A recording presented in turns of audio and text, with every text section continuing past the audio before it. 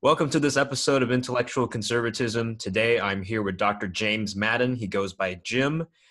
He recently wrote a book called, if I remember it properly, it is Mind, Matter, and Nature. And the subtitle is A Thomistic Proposal for the Philosophy of Mind. I'm really excited to talk about this book and the relevant subjects that follow from it. So, Jim, just introduce yourself to the audience. Sure. As you mentioned, my name's Jim Madden.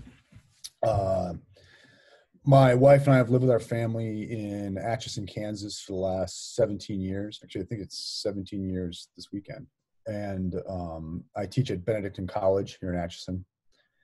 So Mind, Matter, Nature, I think it was published in 2013, right? Yeah, so not so recent, right? But recent enough, right? Yeah. All right. Well, so the book obviously covers the philosophy I'm of very mind. happy to be here. Yeah. Oh yeah. Sorry. I interrupted you. Yeah. Well, anyways, I'm happy to be here. I really appreciate your interest in talking to me. Yeah, no problem. Is there kind of like a lag between us? Maybe, I don't know. I don't think so. I think I just talked over you. Okay. It's okay. All right. Well, so the book obviously covers the philosophy of mind, and I was interested because the book seems to be structured as kind of almost like attempting as comprehensive as possible, right? An analysis of the different perspectives that are there. So I wanted to ask you, what debates should we be aware of in the philosophy of mind? Like, what should someone have the background knowledge of in order to understand your book? And even, the thesis that you're setting forward. Yeah. Okay. So as far as the book goes, my intent originally in writing that book was to write a very, very basic introductory book to the philosophy of mind that had, wherein hylomorphism was a player out there. But my concern about them was that it was, here's the philosophy of mind, and then here we're just going to throw hylomorphism on at the end, right? Okay. And my view is that's actually the wrong way to look at it, and we'll probably get into this, is that hylomorphism is not a philosophy of mind, it's a philosophy of nature, okay? And if you're going to do it, you've got to do it bottom up, top, bottom, all full encompassing worldview if it's going to work, okay? And that's not necessarily to criticize the other people who have done good work on it. It's hard to do everything in an introductory book, okay? So when the book went to blind review, and this happens a lot, I think, when you get a book blind reviewed, is the project kind of gets sucked into directions that you don't necessarily want it to go into, because the reviewers are raising good issues, and you need to reply to this, you need to reply to that, you didn't make this. So suddenly what was going to be a very small, short, and sweet rated G introduction becomes like a PG-13 borderline rated R, right? Much bigger book. Okay, so actually that book got away from me. I'm still hoping to write the rated G book, right? Okay, and so, all right. So I'm sorry, that's a long answer to an easy question. My original plan was that the book would not presuppose anything, like anybody could pick it up and read it and do. But that's a fable that I think academics tell themselves that they're going to write that book. But hopefully you could open that up if you have some basic philosophical training, and you could just read your way into it. Get by doing it. Okay. Does that make sense? Yeah. Mm-hmm. Yeah. Now, in terms of, I guess, when you ask, what should we be aware of, in the philosophy of mind, and I guess it depends on who the we are, and we can talk about that too. But philosophy of mind is a very big place, all right, and it's a much bigger place than I lead on in that book, right, where I come at it from a very parochial set of considerations, and kind of tip my fingers into the other areas here and there. Okay. So the way I think of philosophy of mind now, especially some years later, is in terms of two different types of concerns. Okay. So on the one hand, you have your classic mind-body problem, right? Where we're really doing metaphysics here, we're doing ontology. So in our inventory of things in the universe, if we are we going to put the mind into, you know, the bucket with immaterial things? We're going to put it in the bucket with the material things, and, you know, what are the metaphysical consequences of that? Okay. But then also philosophy of consideration, right? I think it's less a concern about metaphysics. It's just a question of, like, when we say something has a mind, right? Or when we talk about particularly human mindedness, what are we saying about it, and what are the different categories of thought, and how do they overlap with other things, and you know, how do we distinguish emotions from acts of will, um, from thoughts with cognitive content and that sort of thing. Okay, I do very little of that in the book, but a lot of philosophers of mind, that's what they do. And in fact, if you want to get into you know, with science and empirical disciplines, that's the sort of thing where philosophers are talking to other disciplines in very interesting ways. I think that's probably where most of your very important, interesting work in artificial intelligence is going on, right? And really, in more recent years, that's kind of where I've been thinking mostly myself. Yeah. All right. Well, so we Yeah. can just dive right into Yeah. one of the main questions that I think you take on, like really early on in the book, which is I think it's, well, actually, so the roster that I have actually begins with asking about good reasons for believing in the immateriality of the intellect, Yeah. right? So against emergentism, Yeah. and I think the other view is materialism, right? Yeah. Those two views. Yeah. So, and this might be unfair to the viewer because I want to kind of parse exactly how you put the question on the Google Doc. Sure. And I'm going to be picky here, you know, because that's like what we do. We're philosophers, right? But this is a picky thing that I think I'm picking at myself of 2013 in as much as I'm picking at you right now. All right. So, because a lot of us make, right, that I make myself too. Okay. So on the one hand, when we say, yeah, are there arguments for the immateriality of the intellect, and then gloss that by saying arguments against materialism and naturalism. Okay. And I think one can have a really good argument against materialism and a really good argument against naturalism without having any kind of argument for the immateriality of some entity. Okay. Does the distinction make sense there? Okay. So, Yeah. So I got fairly blown away by a paper by Elizabeth Anscombe that was published posthumously. It was a lecture she gave, it wasn't hidden or anything like that, where she made this point about how, you know, and I think she's talking to probably Thomist, like her husband, right? About how, you know, it's one thing to say we say the intellect is immaterial in the sense that there's no material account of it. Okay. It's another thing to say that the intellect is an immaterial object, right? And I think the way she puts it in the paper, she says, you know, so we could say thinking is immaterial in the sense that there's no material object that does the thinking, okay? But that's different from having an argument to say that there's an immaterial object that does thinking, okay? And I think Anscombe's view, and I think Wittgenstein's view, I'm certain of that, is that thinking is not something done by a single discrete object at all. Okay. Okay. So, and it's become very important to me that we make sure we like distinguish these kinds of arguments. Am I arguing just to say that there's not a material account to be given of thinking? Okay. Or am I saying that we need an immaterial thing in order to give an account of thinking? Okay. Does that make sense? Yeah. And I think the former is a lot easier than the latter. It's a lot easier than the latter. Okay. And this is how I've more recently begun to make that argument. Okay.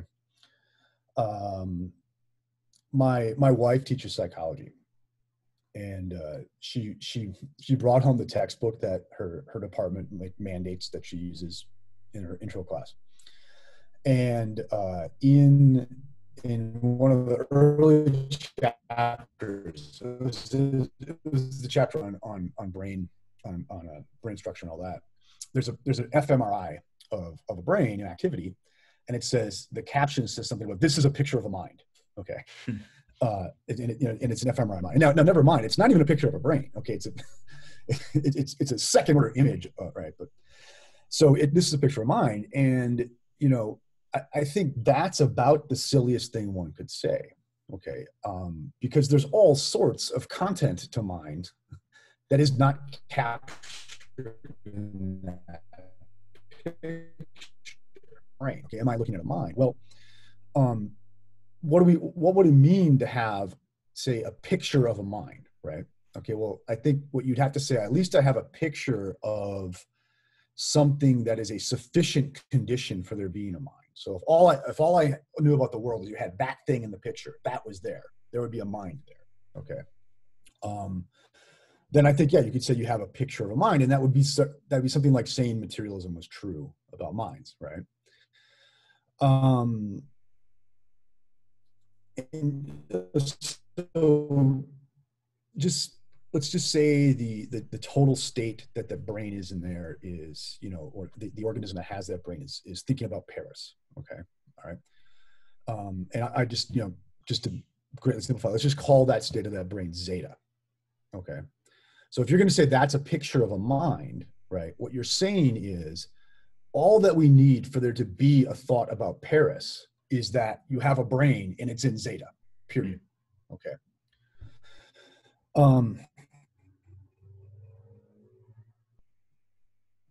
But I mean, a caveman in 100,000 BC, before Paris ever existed, and by some quirk he gets hit in the head and his brain enters in state zeta, right? He's not thinking about Paris, right? There's no platonic form of Paris that brain state was evolved to deal with, right? You see my point, okay?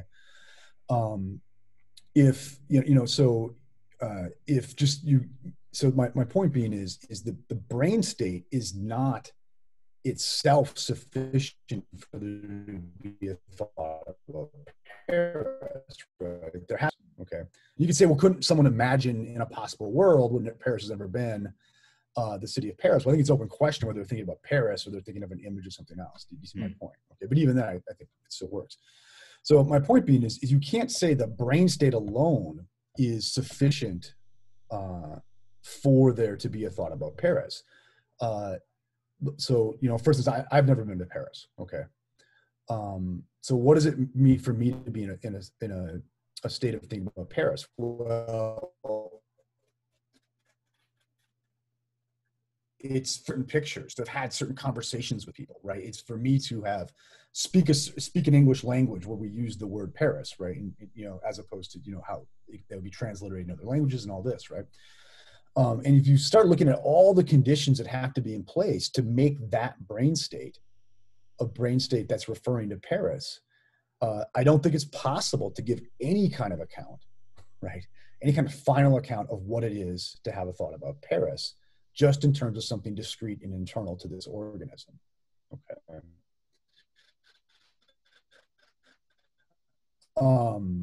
And so, yeah, I think, can we ever give a material account of what it is to have a thought about Paris? I don't think we can, okay? Because the conditions for a thought about Paris are going to, so if, Charles Martel loses a battle, right, in the early medieval period, right, what it is to have a thought about Paris is very different for us right now. Than it would have been different for us now than it is then, right? So the conditions that set the content for a thought to be about Paris and for that brain state to be related to the world in that way, okay? So my view is that thoughts don't arise from a single discrete event internal to an organism. It's always an organism in relationship to an entire history of the world, right? A language, a culture, a set of institutions, a biological history, all of this, okay? So I think once you accept that kind of really extreme externalism about content of thoughts, pardon me. Once you accept that, the idea that you're going to give a naturalistic account, right, or a materialistic account of anything, I think that's a dead letter. Okay, but that's different from jumping to now being something immaterial does it too. All right. Yeah. Did you see my point? Okay. Yeah, I definitely see it. Yeah. Okay. It might have been just a sloppily written question, something I was No. It's not. It's not at all. It's just, this is kind of my stalking horse now. Right. And here's why I think this is important. Okay. So I'm not saying So I think this is one of the things that leads a lot of debates in philosophy of mind to become very morbid.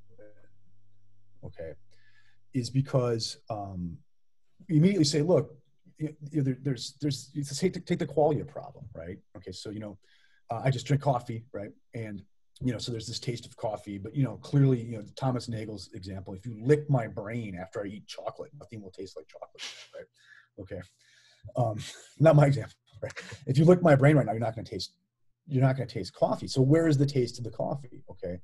So it's easy to then say, yeah, there's nothing in a single discrete account internal to this organism that's going to tell you what coffee tastes like. And clearly coffee does have a taste, okay, but that it's a big jump then to go from that to, oh, there must be some other entity riding along that's having the taste of coffee, right? It could be, I think it's easier to do this in the case of thought, it's that there's this very complicated relationship certain kinds of organisms have to the entire world, okay? And so what I'm getting at here is we don't have to see it as, and I think this is one of the things that pushes people away from any step back, second entities that are competing in accounts with the physical entities and all of this, right? We might just be admitting that what it is to have a thought is just far more complicated than just one event going on in a single organism. Mm. Did you see that? Right? Yeah. And for the kind of problem that's become interesting to me, even if you said, yeah, well, then the thought's going on in sort of like a Cartesian mind, right?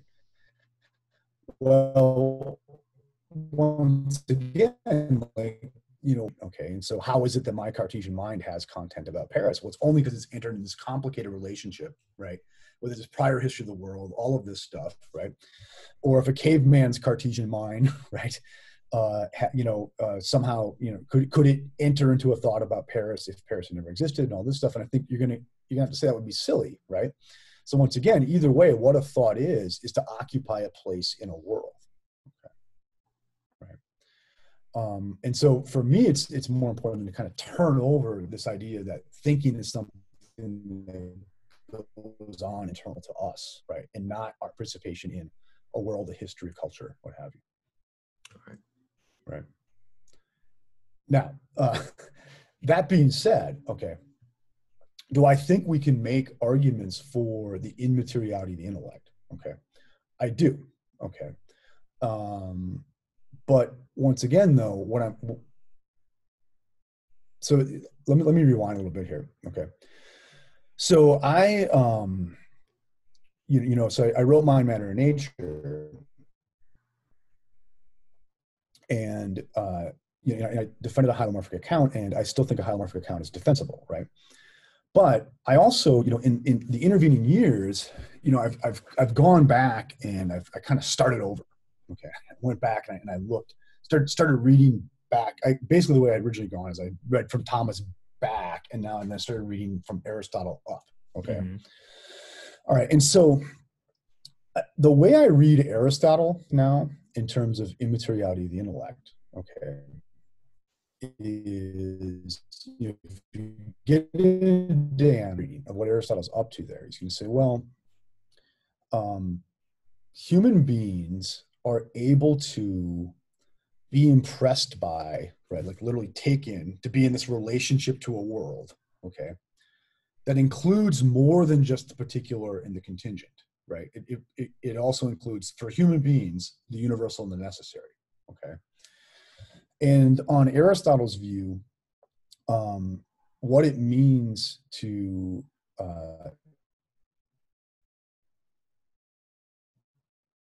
be incarnate on us, we're going to become it in some way. Okay, so you've heard this phrase, the knower becomes the known. Okay, and so in Aristotle's views, in order for us to know something, right, we have to in some way become it. Okay, and we can talk about that because it's really weird and spooky, right? Okay, and so inasmuch as there is something absolute and necessary and eternal, right? Okay, and human beings can know what that absolute and necessary and eternal thing is, then it would seem that we have to be able to become absolute that's this question of whether or not there's an immaterial intellect, or whether or not, human beings, or at least our rational aspect would survive death, becomes less now a question for the philosophy of mind and more of a question for natural theology. Okay. Is there something universal, eternal, and absolute, right? And if there is, it would seem then, just by the fact that we've arrived at that conclusion, we're reaching it. And so then it would seem that in fact, the intellect is immaterial in that sense, right? Do you see that? Okay. So more recently, I'm the intellect based in things that we find in philosophy of mind, and in more to say, look, if indeed the universe is such that a classical theist thinks it as, then it would seem then here we are knowing something universal and eternal, which would then mean something about us is universal and eternal. Okay. That's interesting. Yeah. Right. So, so if you look at the way Aristotle proceeds, he doesn't begin inside out; it's outside in. And what is it that human beings take in? And then, oh wait, some of that seems to be these absolutes. Well, then seem that human beings have to become absolute in a way, in as much as they grasp it. Right. So once again, I like to think about it as human beings possess an immaterial or immoral intellect to the degree that we reach out to something immaterial and immortal. Right. Yeah, it reminds me of I think St. Thomas talks about like when you actually know and grasp something in reality, there's like a formal identity between your intellect and the object that you grasp. Yeah. Right. So that's going back to Aristotle. Right. Yeah. No. It definitely does. Yeah. Right. And once again, this could be my weird reading of De Anima. Okay, I'm perfectly open to that, and I don't read the Greek, so I'm happy to be corrected. Okay, and then how you map that onto how Thomas reads De Anima and what Thomas does, that's a complicated question, right? But I think once again it's important, and maybe we'll get into this as we go on. If we're not going to just simply rehearse what I see to be the grave errors of dualism, then I think the primary error is to begin an account of mind internal to us and not begin it external. I think it's important then, even when we start thinking about immateriality, what we're talking about here is that's internal to humans, right? So I see having a thought is always to relate myself to something external to me, right? And having the kind of thought that would show me to be, immaterial would then be, can I have thoughts that relate me to things that are immaterial? All right. Let me, sorry. Thank you for being patient. So I had to swap out the connection and everything. So we are now talking about, well, on the docket, I have it as the advantages and the drawbacks of dualism. So let's just talk about dualism now. Yeah. Okay. So if you ask me, what do you think of materialism? There's so many brands of materialism. Likewise, there's so many brands of dualism. Okay. What I'm going to mean by dualism here is the idea that a mind is an entity, a discrete, individuated entity, right, distinct from a human body, okay, or an organism body, okay, such that if you're going to count the individuated entities, and it's hard because minds aren't spatial, supposedly, right? Then in this chair, in the vicinity of this chair, right, then you would count twice: one for my body, one for my mind. Okay. All right. So that's what I'm going to do by dualism. You could talk about property dualism. You could talk about cognitive dualism, which I find a very interesting position. Might even actually be my position. But I think what we generally mean by dualism is substance dualism, and by that we mean that minds are individuals distinct from bodies, right? Maybe in special relationships to bodies, but they're distinct from bodies. Okay. So the advantages. You want to kind of what are the advantages of dualism, right?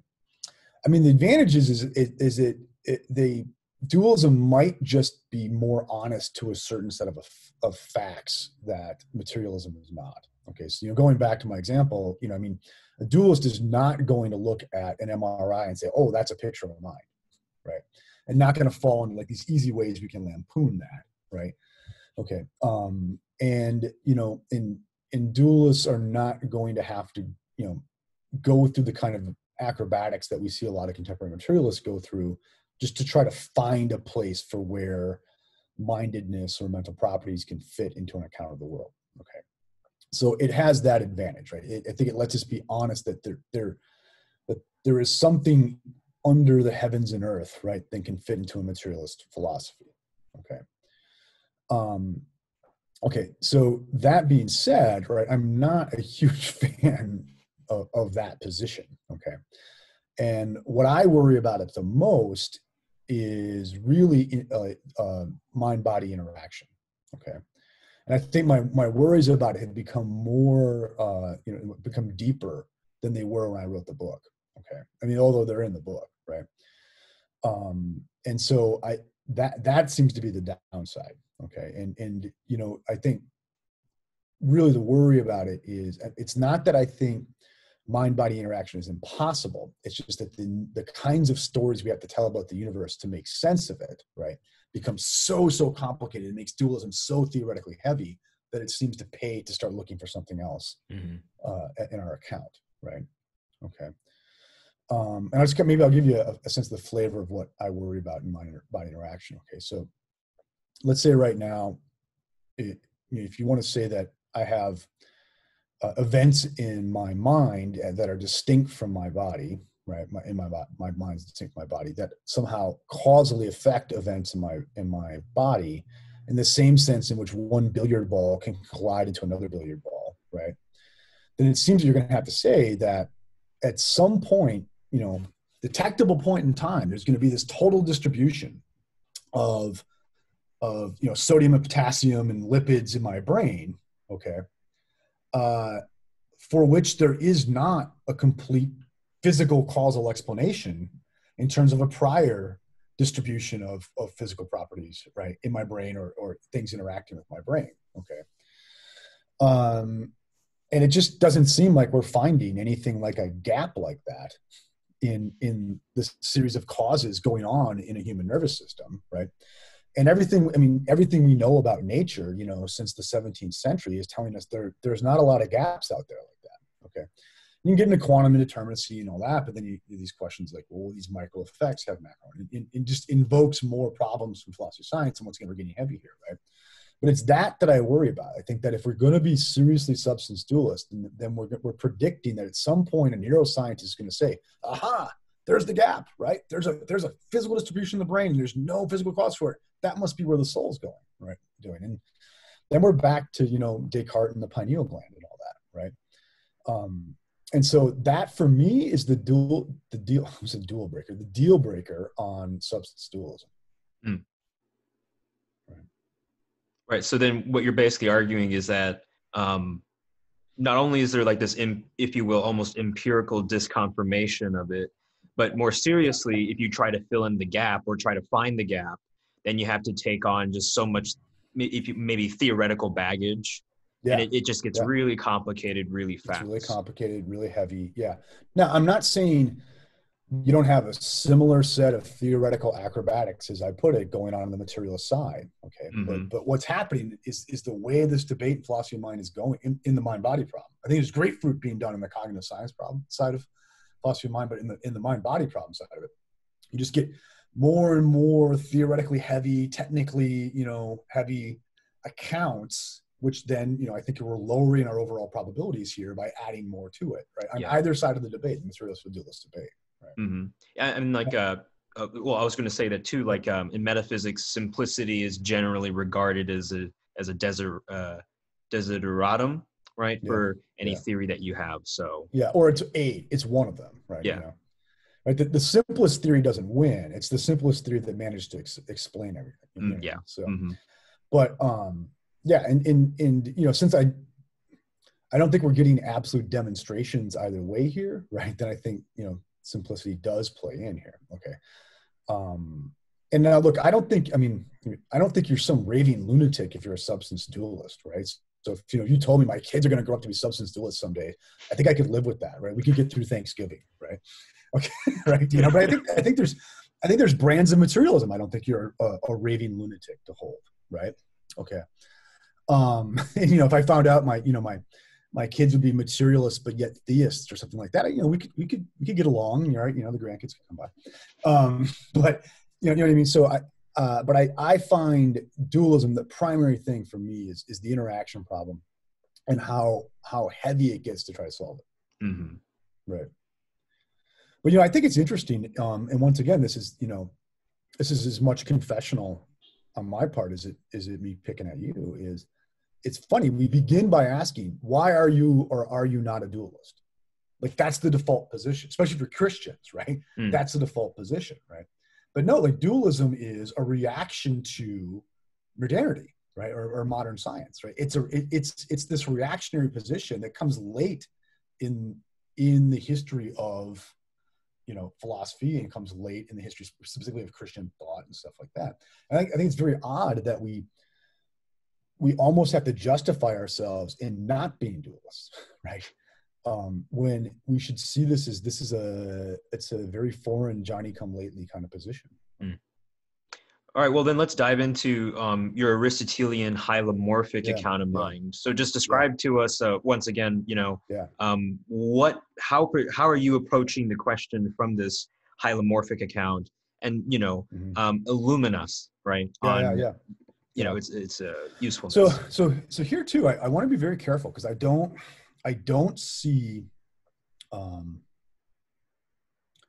hylomorphism as a philosophy of mind. Yeah. Okay. I think it's a general philosophy of nature. It's a general metaphysic that has great consequences for philosophy of mind, right?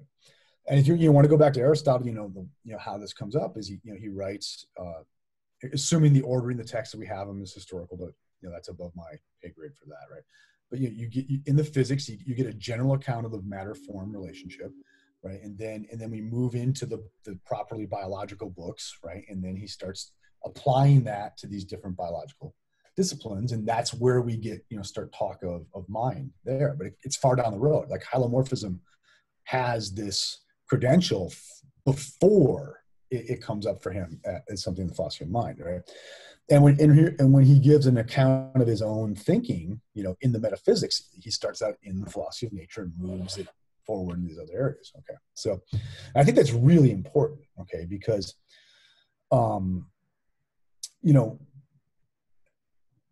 for a hylomorphist, the question isn't how we're going to fit mind into nature, right? In the way that it is for a dualist, right?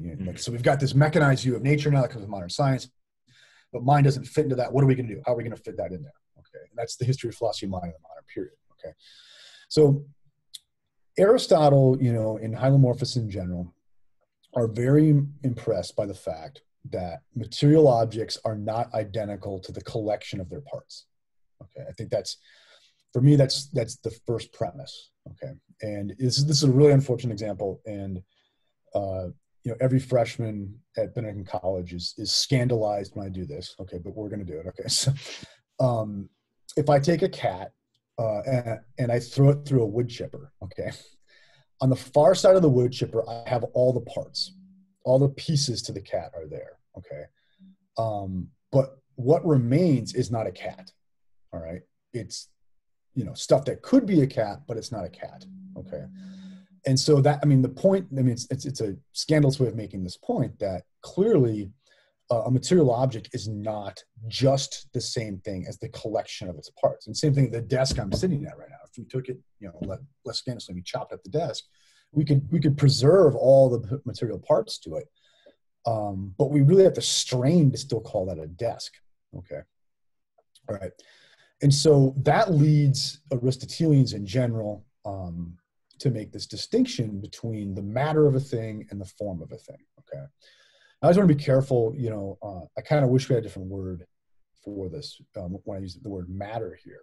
Okay, because matter for Aristotle, and I really believe for St. Thomas later, is this sort of functional concept, right? So matter is just whatever does a certain kind of work. Okay, and so what is matter? It's the stuff that composes something that pre-exists that thing and could post-exist that thing. Okay, so the matter of the cat is whatever it is you have at the far side of the wood chipper. Why? Because, well, we know that same stuff was there when you had the cat, and same stuff is there when you don't have the cat, right? Or the matter of the desk, is the wood, because we know you had that wood before, right? Now you still have it when you have the desk, and you could still have it when the desk is no longer with us, right? If we smashed it, okay. So it then seems like you've got this there's a sense in which the matter is not the entity, it's not the substance, right? Because it can be without that substance being. But also you can see too that the substance is not the matter and going the other direction, because take your cat, right? That cat is constantly exchanging matter with the world, right? It's taking in food, it's returning matter to the environment afterwards, right? It's shedding hair, all this stuff. So you can't say at any one moment even that cat is identical to the collection of matter that composes it right now, because it's going to be composed by other collections of matter throughout its history. Okay, so all that is a long story to say. So you cannot say material objects, even artifacts in a lot of cases, just are their material parts. They're the parts plus something else. Okay, and Aristotle, in a word that is probably the most abused word in the history of philosophy, he calls that the form. Okay, that's the form. So what is the form? The way I think of the form, it's whatever it is you have to have present in addition to the guts on the far side of the wood chipper in order to make that thing a cat. Okay. What is the form of the desk? It's whatever you have to have present in addition to the screw and the woods, et cetera, right? Such that you have a desk. Okay. Now, an important point here, and a very important point, and maybe one I would have done better to emphasize in the past, is the form cannot be an additional part. Okay. Yeah. Because okay. So what we're looking for here is an account of what makes all those parts form one thing. Okay. And if you say, well, it's this other part, right? It's an immaterial part. Well, that's not going to do it, right? So now you still have this question of like, what makes those all one thing? Okay, so whatever a form is, right, it's not going to be a part. Okay, all right. So Aristotle at times will say it's the organization of a thing, right? You have to have the cat matter organized in a certain way. You have to have the desk matter organized in a certain way. Okay. And once again, I think the way I think about it is a form is it's a functional concept. It's whatever does that work. It might vary from different types of substance to others, right? Okay. But whatever it is that I have to add to the story to get a certain kind of entity, as opposed to just the matter potential for that entity, that's the form. Okay. So as a general kind of like what motivates holomorphism, does that work? Right. Yeah. Okay. All right. Now,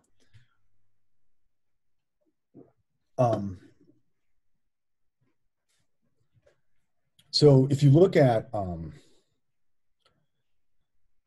Aristotle is very interested in the physics, right, with the distinction between a natural thing and an unnatural thing.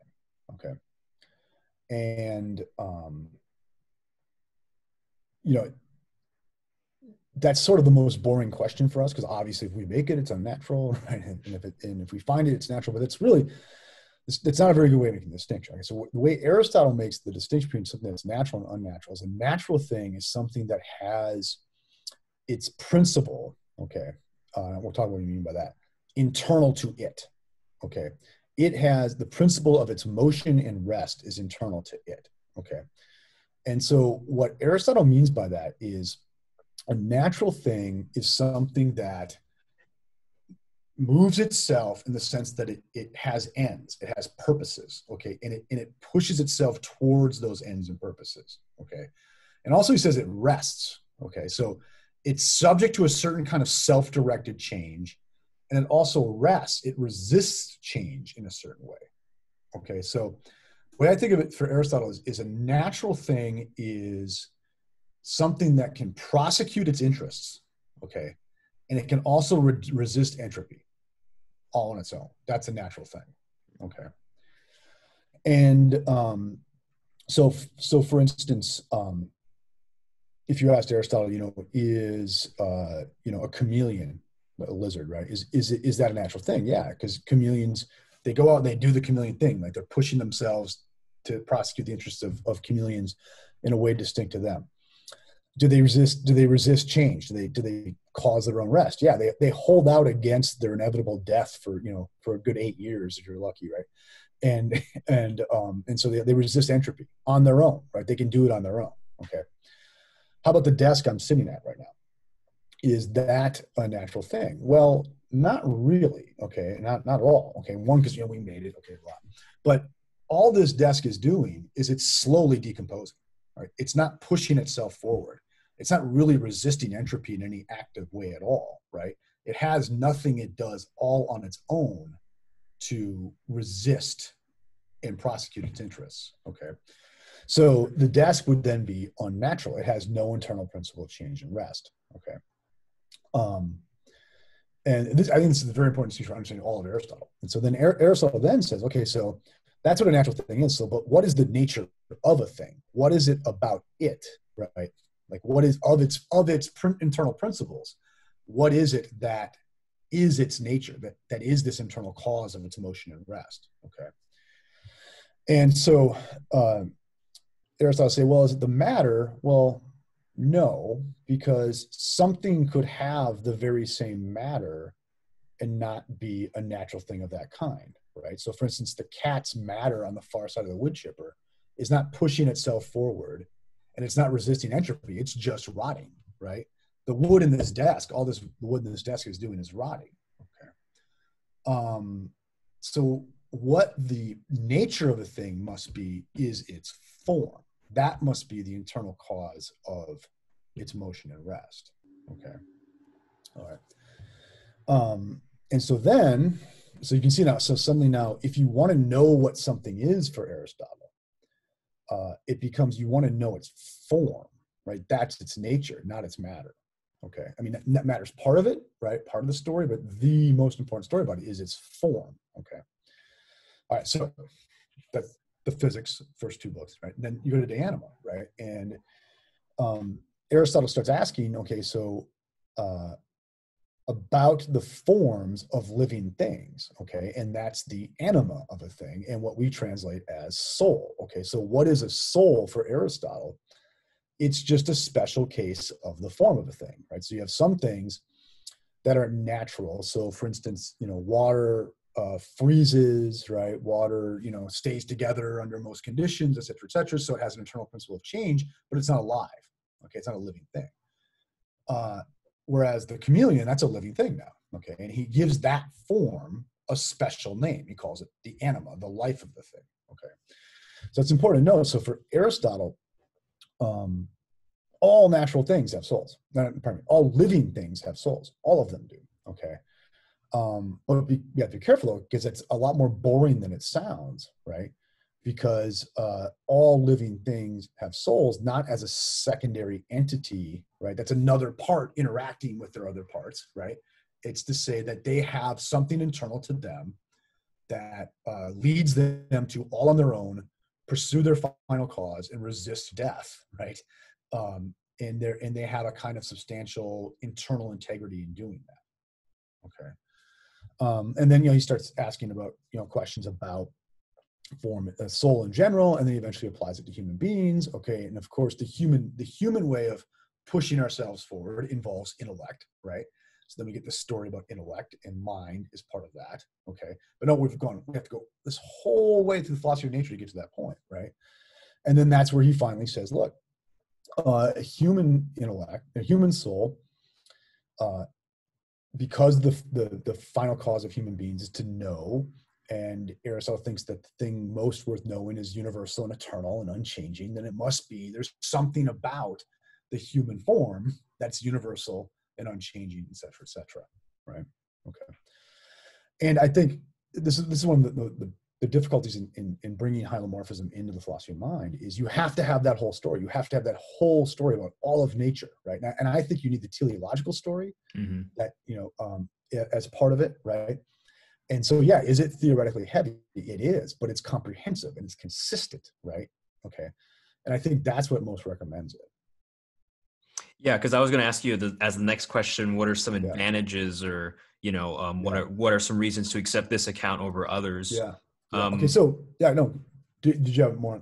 Well, I wanted to just have some clarification first, right? Mm-hmm. So, I know I went a long way there. Yeah. No, you're great. You're great. You're doing a great job. So, two things that came up in my mind, right?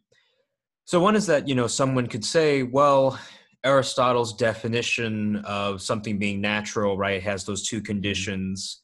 So, it has to resist entropy and then it has to be directed towards its final cause. Direct itself. Direct itself, right? Internal to it, right? So but suppose someone says, well, what about substances, let's say like lava, right? Or like water, are those natural? Or would that count as something else? They're natural. I would cool. suspect, yeah. So they're not alive. Yeah. Yeah. Okay, so then like I was just wondering, like someone might say, well, no, that seems to resist Aristotle's definition, but you'd say no, it doesn't. I don't think it does.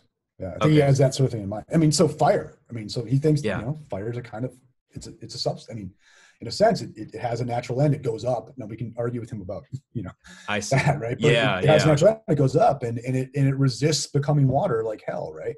Mm-hmm. So yeah, that would be a natural thing. Yeah.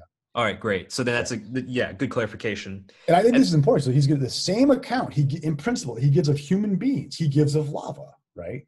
I think that's good science, right? Yeah. So my next question was about form itself. So, so we're not Platonists. We're not saying that material objects participate in the form of some other higher kind of dimension, if you will, or something of that sort. What we're saying is that the form is intrinsic to the substance itself, right? Yeah. For someone who might have like an analytic background, and they might say, well, look, I need this to be kind of reducible to more precise language, or so forth. I mean, you can lay it all you want. Is it the case that the form is, how do I put this? I mean, as I see it, the form is what makes the matter intelligible. But it's almost like it's very difficult to assess it on its own, if that makes sense. Yeah, definitely. Okay, so these are vexed issues for me too. Okay. I don't like talk, and I don't know how to refrain from this kind of talk of form of making matter do things, because you're turning the formal cause into the efficient cause now, right? Okay. And so this temptation to account for form as a special extra efficient cause. We say form organizes matter. That sounds like, well, it's like at hands. It's going to wrap around and move, right? Or the form makes matter it do things. And you can find me all over my book saying that. Okay. So I don't know how to get around saying that. Okay. But form isn't the efficient cause, right? So it's not that which makes it intelligible. It is the intelligibility of the thing. Yeah. Okay. Yeah. Okay. Right now, but now we're on our way to all order of category mistakes that people have been accusing, the scholastic tradition of, as long as there's been a scholastic tradition. I think for good reason, right? This is okay. So, especially if you're going to say some of these forms are separable, right? Say in human beings, right? Okay. How can intelligibilities of objects be separated from those objects, right? Okay. And Aristotle, it seems, didn't think they were separable as individuals, right? Okay, so basically, he sees your soul and my soul in as much as they're getting to God, which was their final cause to know, is like they're kind of becoming God now, so they're all really the same thing. Okay, right? Thomas likes individuated souls, right? Okay, but I have to admit, I mean, I am less confident I can make any sense of that than I was, 10 years ago. Okay. St. Thomas's account, or yeah. And I don't have a terribly good objection to it. Okay. It's just that increasingly, and I fight like hell to defend the intelligibility of separated souls in the book, right? But increasingly, I think it seems to me, and this is why I like that contact account. Like, we are immortal in as much as we're in contact with something else. Okay, with this immortal thing. But what does it mean for us to be separated then? I don't know. I think we've got good reason to think that we are, in as much as we become immortal, in as much as we get God right. Okay. What does it mean? What will it be like? I think for me now, we're out of things we can say about that. Right. Whereof you cannot speak, right? Move on in silence. Right. Okay. And I'm not saying that, because Thomas likes to talk about individuated souls separate from the body, right? About angels, stuff like that. I'm not saying I've got a knockout problem with that account, right? Though I will say I'm not fully convinced by all that, right? And I don't know why we need to give an account of that. Like, why we can't say, yeah, it looks like human beings are in contact with something that is immortal, right? Things that are in contact with things that are immortal have to become them in some sense. And I'm not going to attempt to make deeper sense of that, right? Right. So, I mean, increasingly, I see myself as sort of a hylomorphic anti-naturalist. Okay, I think I can give a very good argument as to why a natural story is not the story about us, or the full story about us. But I'm less confident that I can fill it in with much of a positive story. Yeah. Right. But I mean, I'm not, my Christianity does not lead me to be surprised that there's a great big mystery wherever humans go. Right. Mm-hmm. It also reminds me just kind of, how classical theists, we don't try and say, I mean, it's hard to say what God is. We have to first Yeah. begin with negations and what he's Yeah. not, right? And we're doing that with the soul too, I think. Yeah. wow. Okay. That's amazing. No, and I'm not claiming this to be Thomas's view at all. I want to be careful with that before I get a lot of hate now. Right. Okay. And I'm not claiming that, I'm not saying this with a great confidence, right? For me, the older I get, the more I'm kind of happy to have open-ended exploration, right? Mm-hmm. And less of a need to identify myself with a particular school of thought, and more just kind of being into the questions. Yeah. Well, so then are there any other reasons that you can think of for why one should accept your account over other accounts, or do we kind of hit everything? Yeah, I mean, I think, and also I want to be careful too, because I think our account of mind and our account of soul are different. Okay, because I don't think minds are souls. Okay, all right, I don't think souls are minds, right? I think in virtue of having a human soul, under certain conditions, animals like us develop minds, right? And I think, in virtue of having a chameleon soul under certain conditions, mind might be a sort of chameleon, but they develop a chameleon psychology or what have you, or something like that, right? Okay, so I think I'm happy to give you an emergentist account of mind, right? But not of soul. Okay, I mean, because soul is an ultimate principle of things. Okay, so so do I have a better argument for hylomorphism beyond just what is the best account of the unity of complex physical objects? I don't, right? But I find that pretty darn convincing. Right? Yeah. Right. Okay. And so and once again, when you start applying it across the board, it gives you a complete, coherent, consistent account of nature and living things and non-living things. I don't know how much more we're looking for in a metaphysical theory, short of complete demonstration, right? Yeah. But we've been holding out for that sort of thing for a long time. Yeah. Mm-hmm. Yeah. Well, okay. So then maybe just to help the audience understand, right? I think what is it? The intellect is referred to as a power of the soul, right? Especially in rational animals. So maybe we should talk about how that the intellect, the will, and so forth, and from the soul and everything in that area.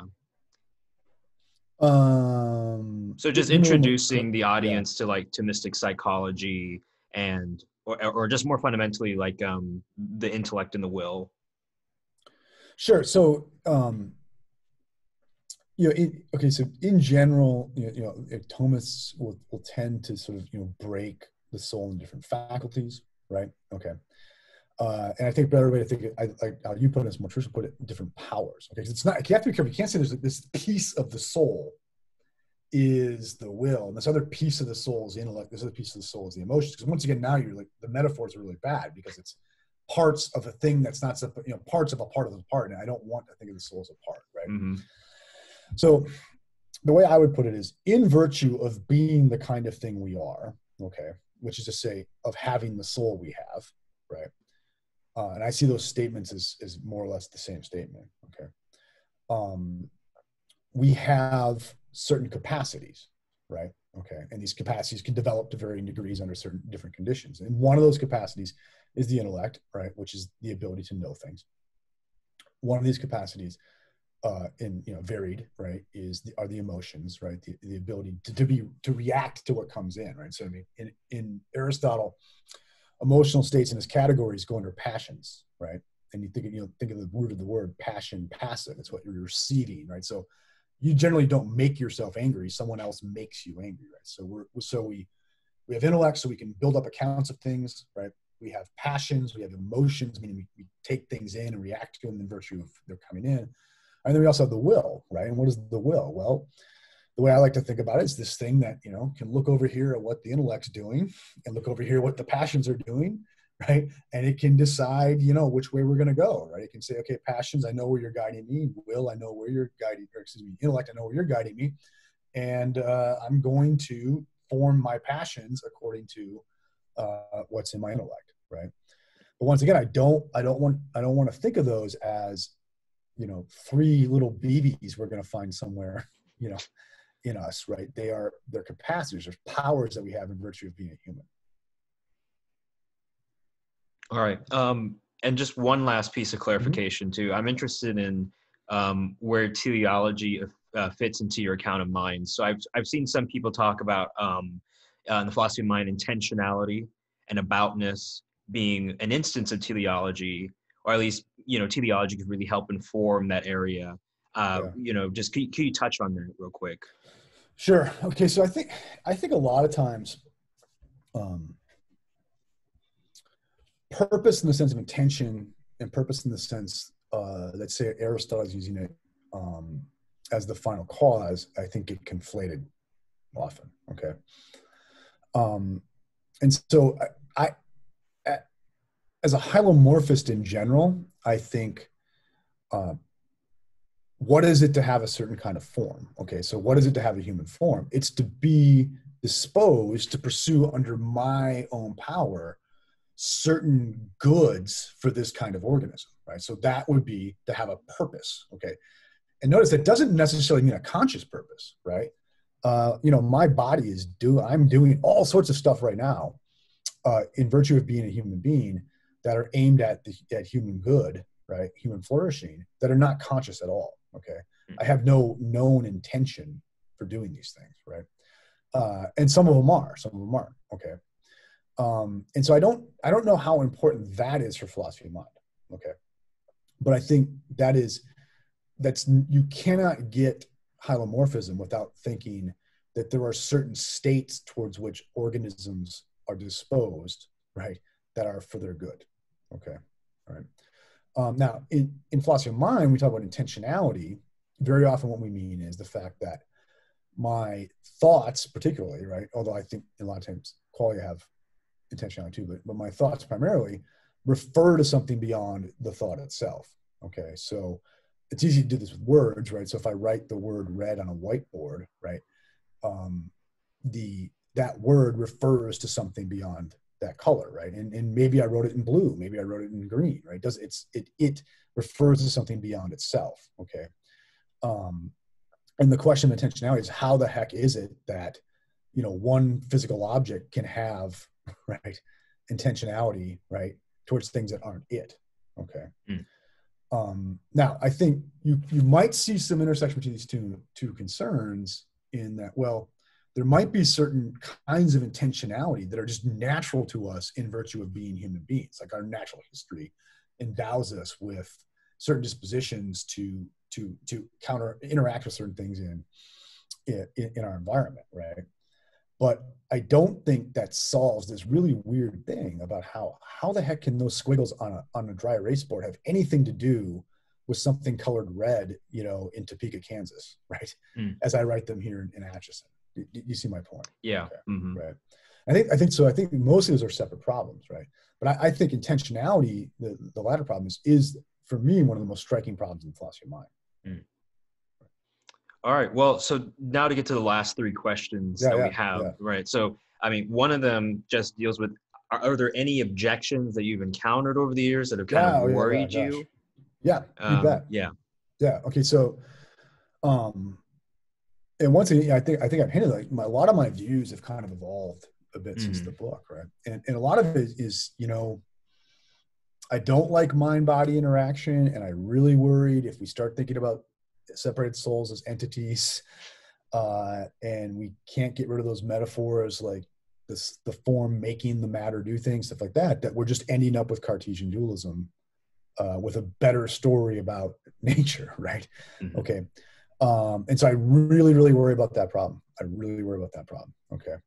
I really still worry, although I try to beat it in the book, with what do we mean by an individuated being of a thing, the actuality of a thing, individuated, distinct from that thing. Okay. I worry about that. Okay.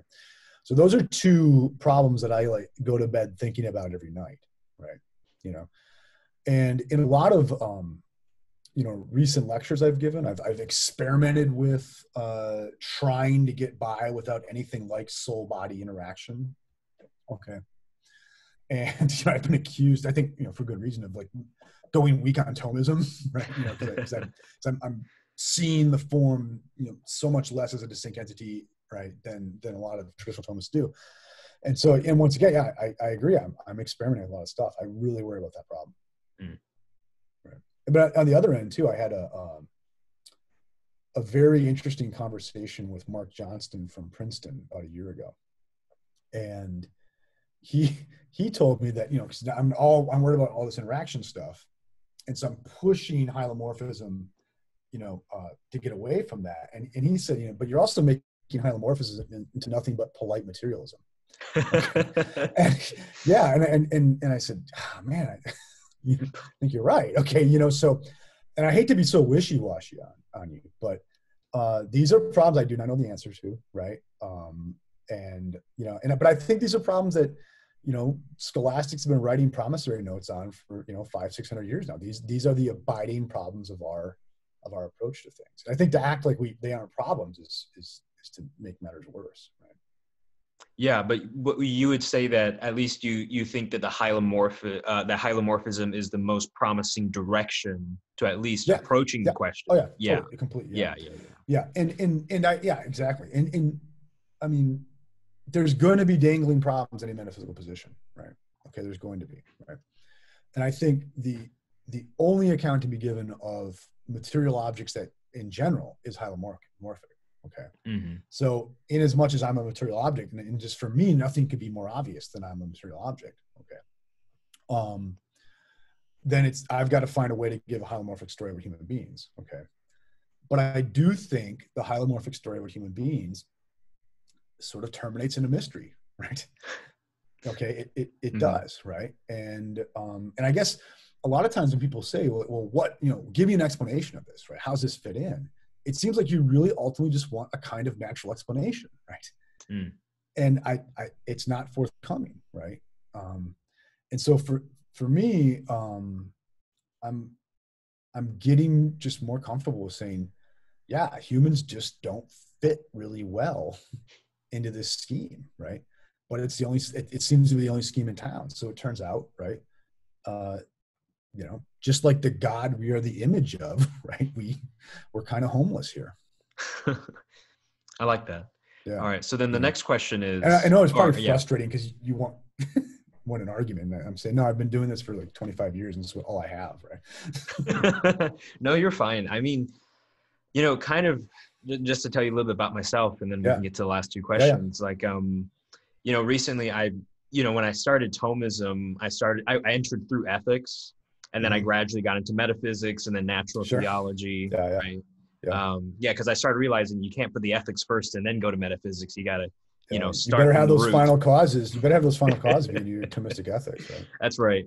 So so I did that, and now I'm hitting a point on the show and in my own personal research where I'm reading about divine simplicity, reading about the model of God that us Thomists have, and I'm starting to realize like, oh wow, this is not reducible. This is not totally. It's not. Yeah, there's an element of mystery. Yeah. And for a lot of people, Thomas is a lot spookier than we lead on. Yeah. Than he is, right? You can find some spooky new agey stuff there if you want, right? Mm-hmm. Yeah. Right. Yeah. Yeah, and what I found was that I think it's a Father Thomas Joseph White. He says, at some point you have to bow to the mystery. Yeah. And that's like one of the wisest people I think walking around today too. Yeah. Well, go ahead, sorry. I was just gonna say that's all that I have to say about that the mystery part of all this. So when I was an undergraduate, I was primarily trained in Wittgenstein and Heidegger, and I wanted to go on and do Heidegger in grad school. And then I ended up doing my master's thesis on Wittgenstein and Pittsburgh School. philosophy of language, philosophy of mind, and then I went on to Purdue to get my PhD, and wrote a dissertation on Leibniz, and ended up doing a chapter on 2 chapters on Thomas as part of that story that I was doing. And at the time, I was returning to church, and so Thomas just it made sense of that process to me in a way, right? Okay, and I think the book, which had nothing to do with my dissertation, so I always wanted to do philosophy of mind, but we were kind of told at Purdue that there's 2 people who are going to get jobs in philosophy of mind this year, and they're both at Princeton, so do something else, right? Okay. And so I always wanted to go back and do philosophy of mind, and I think what I see mind, matter, and nature as is, and I think it stands up as this, is it. I think it demonstrates that Thomism is a legitimate, bona fide player in contemporary philosophy of mind. If I may, I mean, it's really arrogant for me to say that, okay? But that's the point of the book. Say, look, Thomism, you can't say it's a facile ignorance of what's going on in philosophy of mind. You can't say there isn't a case to be made for this. You can't say that it's outdated, okay? And that's the point of the book, okay? What I think the most perceptive reviewer of the book said, this is a great piece of Thomism, and Madden does a great job of defending the position against contemporary objections, etc. And he's, in the last paragraph, said, but there's this kind of a weird, almost postmodern skepticism in Madden about this, where he very often says, if you're going to go this route in Thomism, if you're going to, it's all tentative. And I said, yeah, you got it. Okay, so I'm committed to these things, okay, but I don't necessarily feel I've got a first order demonstration for all this stuff. You see that, okay? And I'm happy to admit that there's a lot of mysteries here, and you see my point, right? And it's not that I'm not committed to these things, right? But for me, it was very important to show that there's a way things can be made sense of, and this is legitimate, okay? Have we demonstrated it? I think the work is still being done, right? Yeah. Right. Does that make sense? Right. Mm-hmm. And in recent years, I've kind of gone back to a lot of the Wittgenstein stuff, a lot, and like right now, I'm writing a book on Pittsburgh School philosophy and Wittgenstein, and trying to square that with hylomorphism and stuff like that. Okay, so yeah, well, it's going to take a while. So I'll send you a chapter if you want. Right? Sure, I'd love it. So I'm in a lot of like Hegel and Heidegger stuff. I'm going back to a lot of that stuff. So I'm trying to put it all together into a picture now.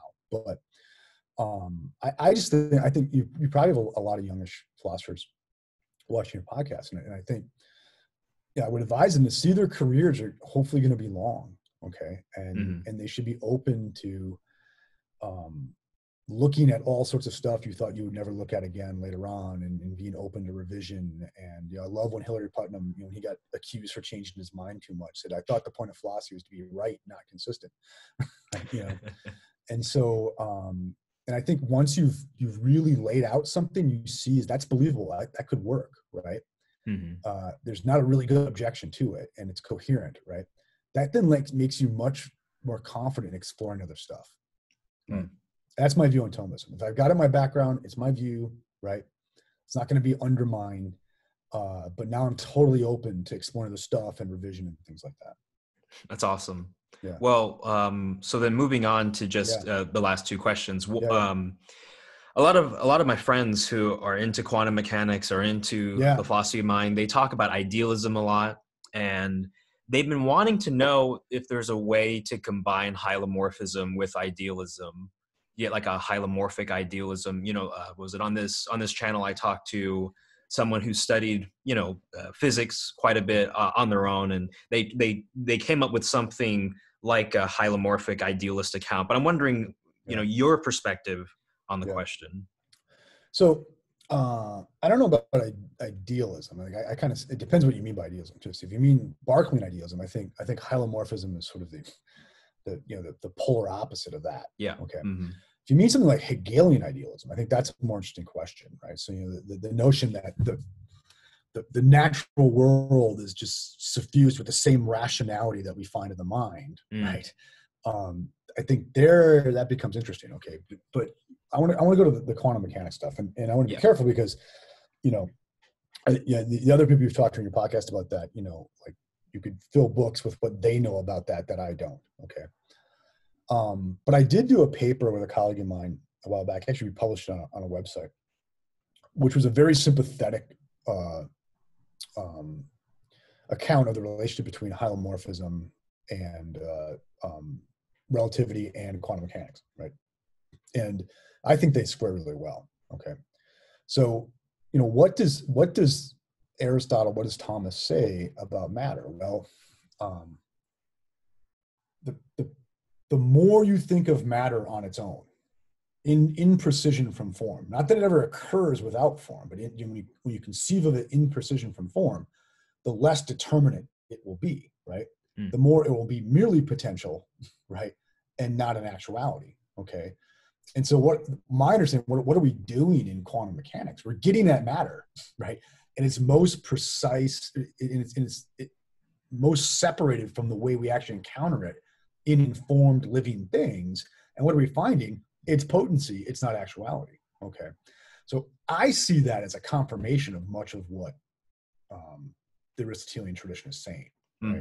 Like that matter, and this is something we should have talked about that we didn't come up, is that matter in and of itself, separate from form, has no substantial integrity of its own, right?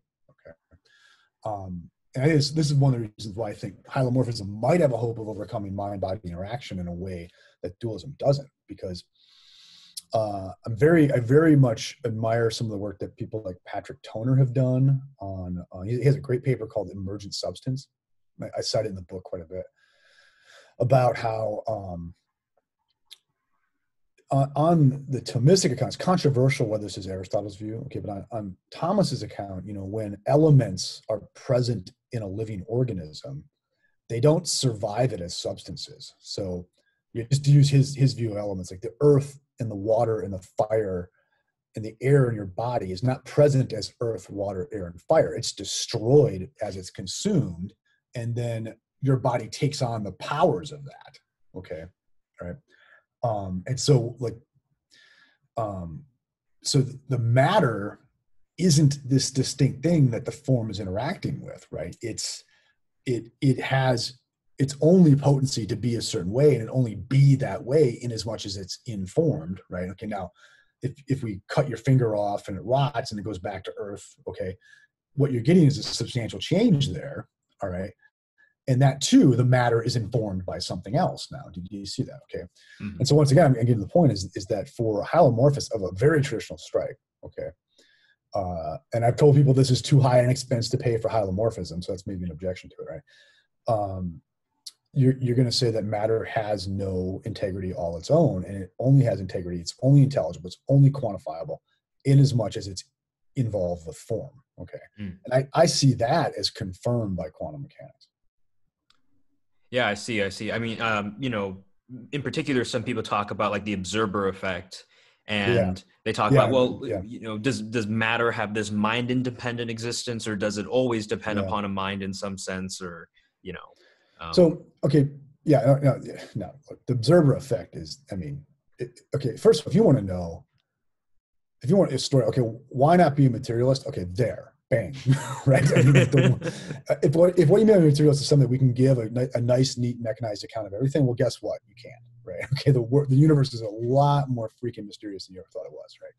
Okay, right? But if I were running universities, that would be like the first thing we teach people in their freshman year of college is that, right? But anyway, one of the ways I've seen the observer effect explained, and I know that everybody's got their explanation of this, is to say, what this shows is that the particles don't have a definite actuality unless they're involved in a system.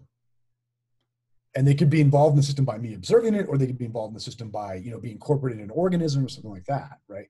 So what's a system? It's an organization. It's a form, right? And so I see that, you could see this in Aristotelian is in as much as you're observing the particle, it's become a part of a world, the system, right? And then it has being, right? It's become informed in a way, right? Whether or not it means there's literally this essence being going from my eyes to that, I'd rather not think of it that way, but once again, it's hard to figure out how not to think of it that way. Yeah. So it's open, right? There's a possibility. All right, cool. Yeah. When you have quantum mechanics discussions where idealism comes up, Mm-hmm.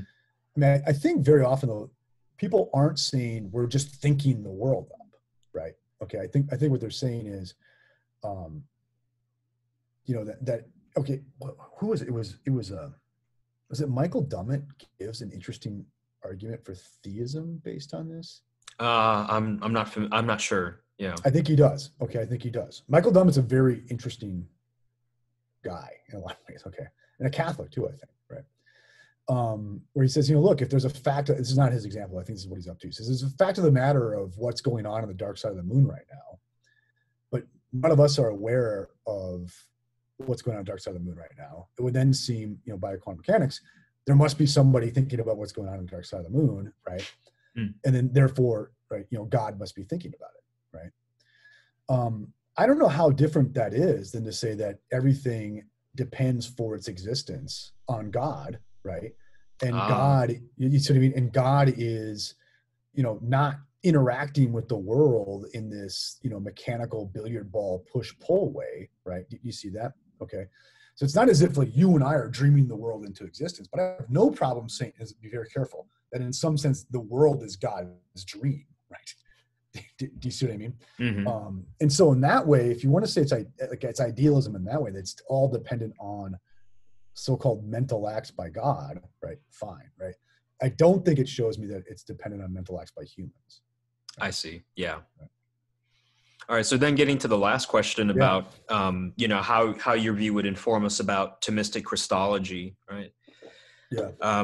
You know, was it the last time on the show I had, you know, what was it? I had Christopher Tomaszewski and Joe Schmid talk about the incarnation from a classical theist perspective, right? And you know, apparently there are objections that, oh, well, you know, you're making a change in God, right? And your theory is supposed to deny that, or you know, so on and so forth. But I'm interested in how you would approach the question of Christology, you know, Christ's intellect and you know his soul and so forth, all that. So, what's your take on it? Okay, I'm really disappointed here. Okay. I generally just don't think much about those kinds of issues. I see. Yeah. Okay. And I'll give you so Elizabeth Anscombe, I think it was a popular article where someone had asked her, you know, what do you tell your kids about the Eucharist? And she's like, well, I don't tell them anything. I take them to mass, right? I tell them to be quiet, right? You know, okay. And so, and I think this is kind of a more general expression from her Wittgensteinian view is like, I'm not sure I can assign any real intelligible content to like what's going on there, right? But yet, I still believe it. Okay. Okay. And so a lot of the creedal theological stuff, I'm not sure I really understand it. Okay. And I'm not sure that it is understandable. Okay. In the same way, I think a lot of the stuff that goes on in like quantum mechanics, I don't understand it. Okay. So what am I doing in quantum mechanics? I'm just piggybacking on other people's understanding, right? I'm saying, look, I'm taking your word for it, right? That this makes sense. Okay. And I have a similar view about a lot of the creedal theological issues, right? I think this is what faith is. I think it's what it is to be a Roman Catholic in a lot of ways, right? Is I'm taking your word for it, that you guys are getting this right. I'm not even sure I know what it means, okay? But I see its fruits in my life and I take your word for it, right? I'm not saying no one understands it, but I don't think I do, right? But I don't think I have to be a good Catholic, right? In the same way, I don't think I have to understand really what's going on in quantum mechanics in order to be sort of an informed, educated person, right? You know, at some point, I'm taking a risk. I'm deferring to the right people, right? And I think it just so happened, like with Christology, I'm deferring to people who were alive in the 3rd century. Okay, right? Okay, but that's the act of faith. Okay, so, and so I really have not moved into that stuff at all. Okay. I'll say this. If you want to talk about that, I think you should get Michael Gorman on here. Michael Gorman? Okay. Yeah, from Catholic. He wrote a great book. I haven't read it because once again, I don't think it was him. But a couple of my colleagues just really love this book on Christology from Thomist standpoint. Michael has a very sophisticated view of holomorphism. And I know it's very operative in what he's doing. He's been out here at Benedict and he's a great guy. So if I were you, I would track down Gorman. All right. And he'd love to talk to you about it. All right. Thank you. Yeah. And now that I said it on the internet, right? He's stuck now. Right? Yeah. Calling you out, Mike. Yeah. Yeah. He can't escape now. All right. Well, Jim, thank you so much for Thank you, for man. this interview. Is there anything you want to say before we end the episode, or? No. I'm honored that you wanted to talk to me, and if you want to talk again, by all means, we'll do it. If you want to talk about Pittsburgh school and possible intersection with homomorphism, we can do that too. All right. Thank you. Cool. You bet. Keep up your good work, man.